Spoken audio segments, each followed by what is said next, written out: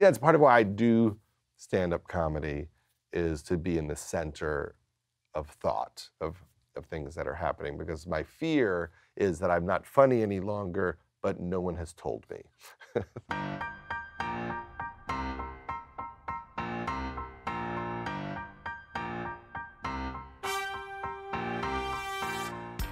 Director, writer, producer, and stand-up comedian Judd Apatow is behind some of the funniest movies and TV shows made in the last 30 years. From Freaks and Geeks to this month's The Big Sick, Apatow has made a career out of finding and nurturing unexpected stars. We talked about his path through Hollywood and how he thinks about launching others, as well as what it's like to work in an industry that's changing so fast. Judd, thank you very much for joining us. Good to be here. I think one of the most interesting things about your career is that you've known since you were 10 that this is something you've wanted to do, that comedy is the area you want to be in. What made you realize that this was something you had to do? Well, lucky for me, it wasn't something that I had to come around to. It was just there from such an early age. And I think in my head, I thought, I need a thing that I'm better than everybody at. And early on, I thought, well, something with entertainment and comedy, and mainly because no one was interested in it. There wasn't a second person watching comedians on The Tonight Show. Now there is, because the internet and comedy's become such a giant business. But back then, in the late 70s and early 80s, just no one cared at all. And I like that. I like that I've had found a niche for myself. And then I was always just trying to figure out, all right, what can I do next to make this path happen? And for me, in addition to just watching everything and reading everything, I became a dishwasher at a comedy club just to watch the show. Everybody told me it was going to take a long time, so I didn't have that sense of I'm behind. I always felt ahead because I started when I was 17, so even when I was 20, 21, I thought, you know, if this all starts working out when I'm 30, it's okay. And it was daunting how good certain people were, because I lived with Adam Sandler, and I was friends with people like David Spade and Rob Schneider, and I would open for Jim Carrey and write some jokes for Jim Carrey, and I felt like, yeah, these are supernovas. When you made the move to writing, you went to the Gary Shandling show. One of the things that you were known for as you made this transition was you really were pushing back hard against the studios. That when people gave you notes, you famously refused to accept notes. What was going on that you didn't want this kind of oversight, or that you thought that you needed to push back so hard? Well, the hard thing with comedy is no one knows if anything's going to work. There's just no way to predict it. Early in my career, I just had an instinct that if I think it's right, I should try to just do it the way I think it works. And I remember when I was doing the Ben Stiller show, which was a sketch show for Fox, I went to my manager's partner who was running In Living Color, and I asked him for advice. And he said, Judd, if you do their notes and they're wrong, and then they don't pick up your pilot, they won't apologize. So just make sure you go down with your ship. You need to do it the way you want to do it and succeed or fail. That leads to, can I collaborate with executives and take notes and find a way to have that process be healthy? But at the time, I didn't know how to do that. So I would get a lot of notes and I would say, well, I'm not doing any of them. What happens now? Paul Feig has said that has called you a feedback machine. Has talked about the fact that when you finish a movie, you take a 3-hour cut, you give it to everyone who's in your focus group almost, a bunch of people, and you say, give me every note you've got. So clearly you do want some feedback. Yes, I do want the notes.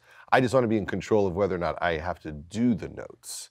And what happens is that early in your career, when you haven't made anybody money, no one trusts your judgment.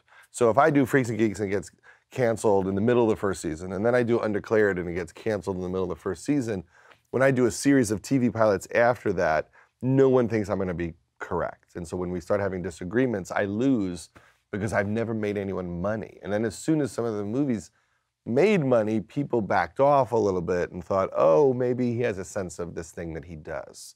And that collaboration got easier. But when I make a movie, I mean, the process is to have the first rough, long cut, bring all your friends in and people who aren't your friends and just say, what do you make of this?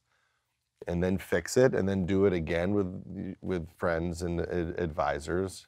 But you're the one who gets to make the decisions about it. Right. And then I bring it to real people, and then I take 300 people in a mall, and then listen. What are they understanding? What is it communicating the way I want it to, and do that 3 to 5 times. You work with everyone. You work with Amazon, Netflix, HBO, all the studios. You're willing to do the new media as well as the traditional media. What's the difference between working with them all? I really feel like it's an experimental phase. It's hard to know. I have a very long relationship with HBO.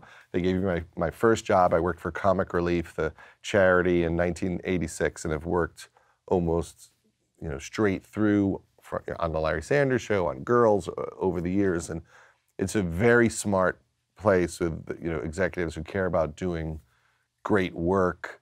It is a special place where they encourage people to be creative.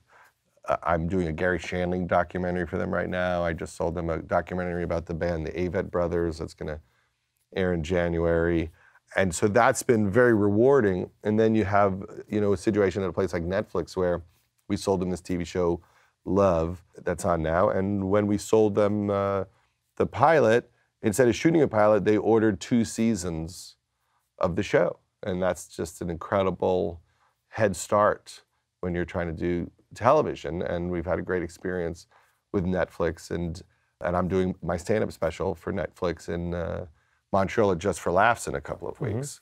And then Amazon bought The Big Sick at Sundance. And that's interesting to see. Here's how Amazon is going to use their position to try to get this really special movie out into the marketplace. And so I feel like at the end of a year or two, maybe I'll have a better sense of what seems to be functioning best, or maybe it all works well. Do you think about how the industry's changing around you? I think about the entities treating creative people well, and that being a rational process, people being supported, people being promoted. It's always good that there's multiple places, that there's competition. That's good for creative people. It's good so creative people can get paid, and that seems to be happening. And you don't get any numbers back from them, right?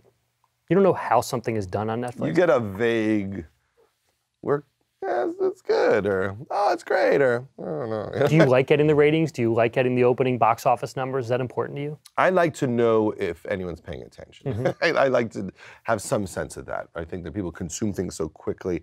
I'm looking for the moment when I can have a conversation with the audience. And the numbers tell you whether you have had that conversation or not? Well, part of the numbers is just, are people excited by what you're doing and at what level? So, it's an interesting part of the business. I understand certainly why Netflix doesn't want that to be how their business is run. I think it frees them up in numerous ways, because people love a horse race. They would love to debate the exact number on every single item on Netflix, and for them to not have to be pulled into the press of their numbers frees them up to make a lot more creative decisions. For creators, we'd like to know, like, how we doing? Right.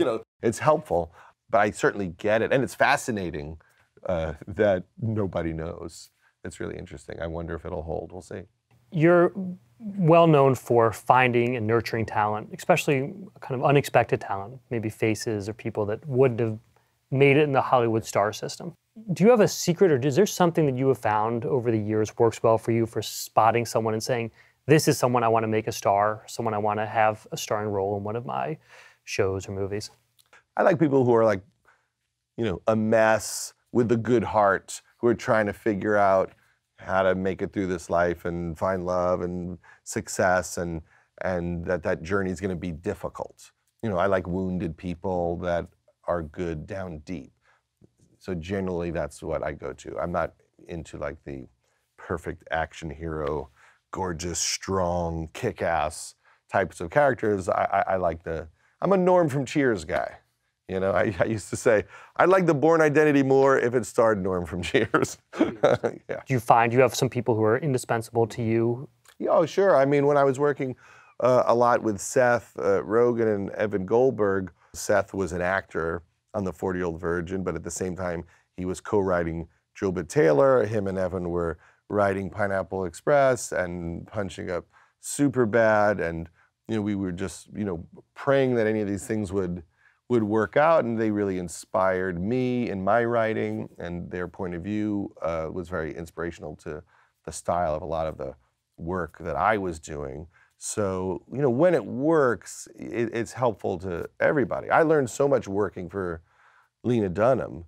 And so, we collaborated together, but I felt like it gave me more courage in my own writing and directing, seeing how brave she was. So it's always a really healthy relationship. You were so open about dealing with self-esteem issues, about not knowing whether you're as good as someone else, or whether what you've made is any good or not, or will you put something out and you're not sure if it means that the next time you do something it's going to be any good.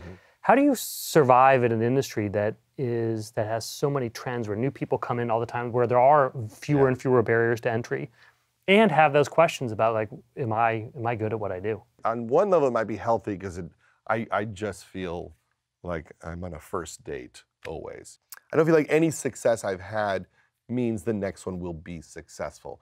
And it keeps me on my toes, and I have a lot of energy to succeed because I just don't get cocky or lazy because, again, in comedy, I just don't know. The Big Sick is coming out. It has a 97 on Rotten Tomatoes. It's been platforming and doing great. And then it goes wide. And I can't tell you if it's going to break through or not break through. It deserves to, and I hope it does. But that's what's interesting, and that's what keeps me fascinated and working is, you can't just relax, because I always say, you're always 3 movies away from being kicked out of the business. You could have one bomb, they'll let you make another with a slightly lower budget. And if that bombs, they're going to give you a really low budget. And if that bombs, you're done. And so you're aware of that in some way, and it keeps you focused. How long after a movie comes out, it does really well, how long does the honeymoon period last for you? If it does, like how long do I feel good for? I don't even have the moment. Really? I usually have the moment of joy when we show the movie for the first time and realize it's good. But by the time we're releasing it for real, I'm usually thinking about another movie, and I'm nervous if that one's going to come out well. I'm not very outcome oriented. I like to be working and solving problems, but if something is done and I like it, I'm not obsessive about this needs to be giant. I want it to do really well, but my nerves are more about making bad things than they are about making successful things. So I want the success. My kids will tell you the day Walk Hard didn't make money, I was so depressed it haunted them for years. So it's not like I don't have that. But what is most concerning is in the middle of the shoot of The Big Sick, watching dailies going like, I hope this makes sense. Like that's the scary moment. And then when oh, it does make sense, that's the happy moment. And then the money thing, it comes or it doesn't.